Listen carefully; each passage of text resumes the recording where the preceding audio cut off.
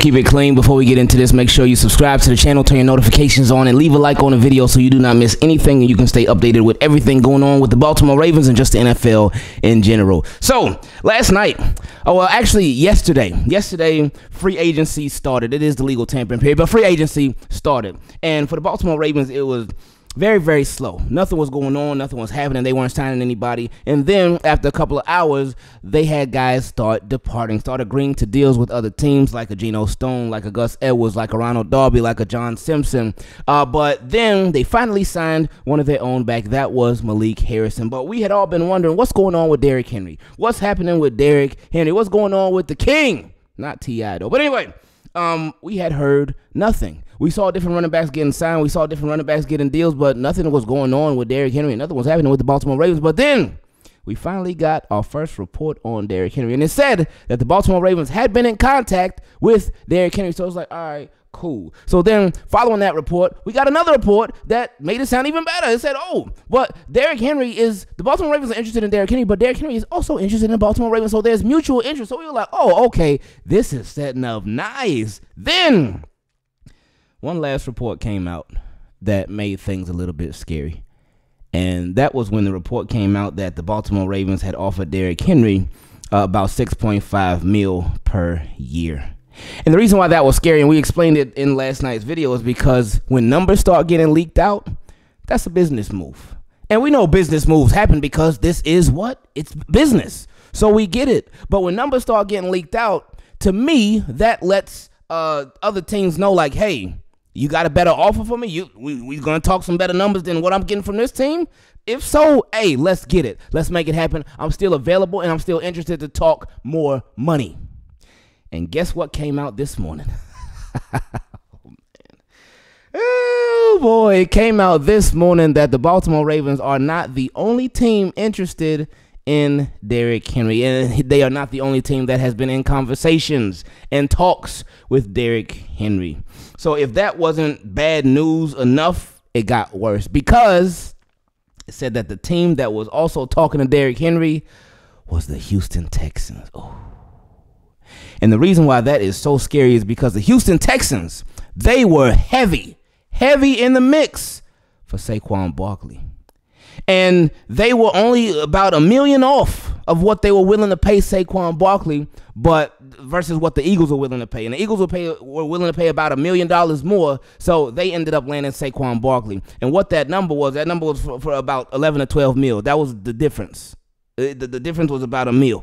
So with that being said, the Texans, they've already shown with their willingness to give Saquon Barkley that much money. Now, we know Saquon Barkley and Derrick Henry are different running backs for sure, but they've already shown if they willing to spend that money. And the thing about it, they're not only willing to spend it, but they got a lot of salary cap. I don't remember the exact number, but I know Texans got like this crazy amount of salary cap space. And that team is setting up nice, man. They really are. They came on the scene last year and they did their thing. And this could be big payback to the Baltimore Ravens for last year. Even though last year is last year and last year is done, we know the Texans season, it both started and ended in Baltimore.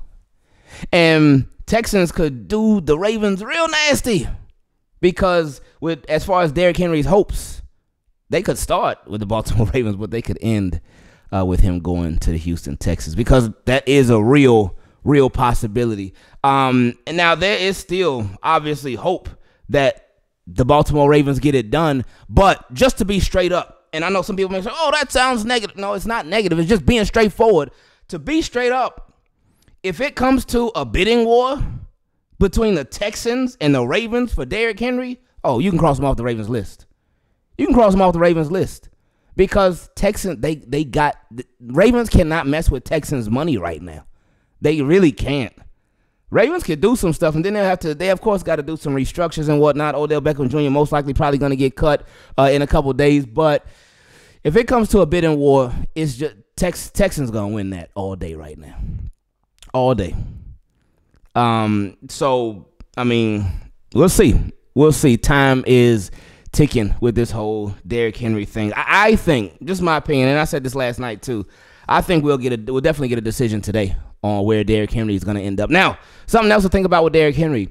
He did not leave the Tennessee Titans on a bad note. He didn't leave them on no sour note. It ain't no bad blood or nothing like that. Even on his way out, his very last game of the season, he grabbed the mic. A lot of fans had already left, but he had grabbed the mic. He was like, thank you to all the Titans fans. Thank you for changing my life. Thank you for all your support. He gave a nice little speech on his way out. So it ain't no bad blood. It ain't like, oh, these guys, they ended on bad terms. But for the opportunity to play the Tennessee Titans at least 2 times a year, that adds a little to what it would be like to play for the Texans for Derrick Henry. And to just give Titans fans and Titans team a reminder like, hey, I still got it. And I'm going to show you twice a year. And then thinking about that, to not only be giving the Titans a reminder, but to be on what's going to be a really good team in the Houston Texans. Like, CJ Stroud is not like, just because he could possibly go there for more money, it would not mean that he would be settling. Because the Texans they're going to be nice, man. They were nice last year. I mean, Ravens showed like, hey, we better than your butt. The Texans are still nice. They got a nice little squad over there. So Derrick Henry could have a lot of reasons to go there. But straight up, when it comes to money, Ravens can't touch whatever the Texans could possibly be offering. So I just think, and then this morning didn't help either. This morning didn't help either because, again, the Ravens ain't leaking no numbers. For contract talks with Derrick, they're not going to leak any numbers because it doesn't benefit them at all. It wouldn't benefit the Baltimore Ravens to leak contract details at all. It would only benefit Derrick Henry because he could look at somebody else, talk to another team and say, hey, y'all do better than this, and I'm there, and I'm with you. So he could take that number, he could take the Ravens number, shop it around, and somebody else could offer better. Then he could take that number back to the Baltimore Ravens and say, look what this team is offering. Y'all willing to do this? And if Ravens are, okay, cool. If Ravens aren't, then okay, cool. That would be that. Now this morning, with Aaron Jones, who was cut from the Packers yesterday, this morning did not help that Derrick Henry number whatsoever. And what I mean when I say that is because Aaron Jones is signing with the Vikings on a 1-year deal for $7 million, worth up to $7 million. Now, of course, $7 million might not even be the base. It probably won't be the base, but it's a deal worth up to $7 million. So if he got 1 year, $7 million, and the Ravens are apparently offering Derrick Henry a deal, probably a multi-year deal, probably like a 2-year deal, something like that, maybe 3, but probably a 2-year deal worth 6.5 per. Derrick Henry gonna look at that and say, hello, Aaron Jones. Look at that. Look at my numbers. Look at Aaron Jones' numbers. Look at my availability. Look at Aaron Jones' availability. Even though he don't miss much time, he missed a couple games last year when I think he thought he had a torn ACL or something, but he didn't have a torn ACL. Then came back and literally ran all over the Cowboys. But anyway, Derrick Henry could show that to the Ravens. Show that to really whoever. Ravens, Texans. He could show that to both of them and be like, oh yeah, I need better than that. Y'all got to come harder than that for sure. So let me know what y'all want to do. So I just I hate to be the bearer, not necessarily of bad news, but I just don't think it's looking good for Derrick Henry and the Ravens right now. I don't. Anything of course happen, and I would love for them to prove me wrong because I've seen a lot of people saying, "Oh man, how could Eric DeCosta offer Derrick Henry $6.5 million per year?" But he offered Odell Beckham Jr., who hadn't even played in over a year. He had offered him a deal worth $18 million. How that don't make no sense, Eric DeCosta. What are you doing, huh? What's that? How could you lowball Derrick Henry but then offer Odell Beckham Jr. something like you did last year? What kind of GMing is that? I've seen that question floating around a lot. Situations are completely different. One, the wide receiver market is completely different than the running back market. And even if you take that out, Odell Beckham Jr. was to get their franchise quarterback Lamar Jackson signed. Derrick Henry is not to get Lamar Jackson. Lamar Jackson's locked up. He's locked up and locked in. He's here. That's it. That's done. So this Derrick Henry comparison to Odell Beckham Jr., in my opinion, that should not be a comparison at all because the two have literally nothing to do with each other. So just wanted to clear that up. But yeah, so again, I just don't think it's looking good for the Ravens with getting Derrick Henry.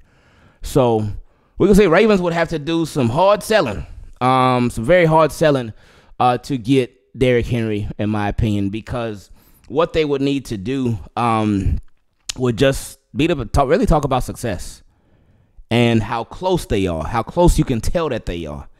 And I mean, we all see that. It's obviously the Ravens are very close. They gotta get over that hump. That hump being the Chiefs, they gotta get over that hump. And really, you know what? Honestly, especially after watching the AFC Championship game, the hump wasn't even the Chiefs. The hump was the Baltimore Ravens.